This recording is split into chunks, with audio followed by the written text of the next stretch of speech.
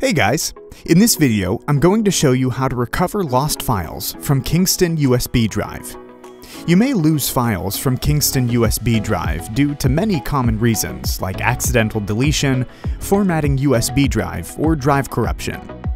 But whatever the case, the USB drive data recovery called Recover It will help you recover them all. Open the software and you'll see a screen like this. Then select External Devices Recovery from the 8 options. You will see there are some common types of external devices. Click Next, and you will see your Kingston USB drive.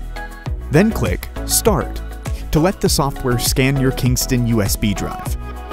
After a few seconds, it will prompt you when the scanning is completed and will show you all the recoverable files. If you can't find your lost files in this step, no worries. Just click All Around Recovery to start a deep scan, which can find more files.